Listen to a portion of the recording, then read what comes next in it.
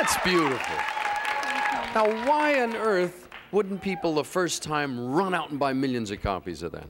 How long ago was it out the first time? 7 years ago. 7 years? Yes. Who was responsible for it? You and who else? Ron Miller and Kenny Hirsch, who wrote the music. All right. Now, here it is. It's released. As I recall, it didn't get any higher than 80 in the charts and just sort of disappeared. Where'd you go? I went to England. You dropped out of it? Yes, yes. I got kind of fed up, you know, after 9 or 10 years in the business, not making it.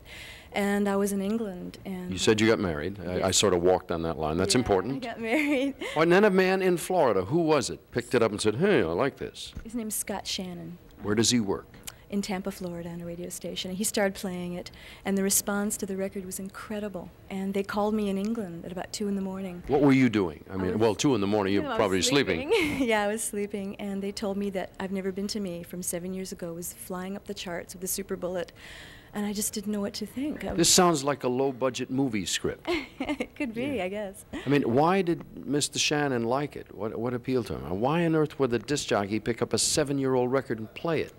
I had met Scott many, many years ago, and he'd always loved the record, and he just felt that, I guess, at that particular time, that it was ready to go. Are you happy you're back in this world? Oh, yes, I am. You still live in England? No, well, I live both places. I have a home there. Commute? Yeah. It's a long one. Does it frighten you now with the success of that record? I mean, that's a big record. What you do next? Yes, I mean, you've always got to keep going for hit records, you know, and trying to make the best out of a career.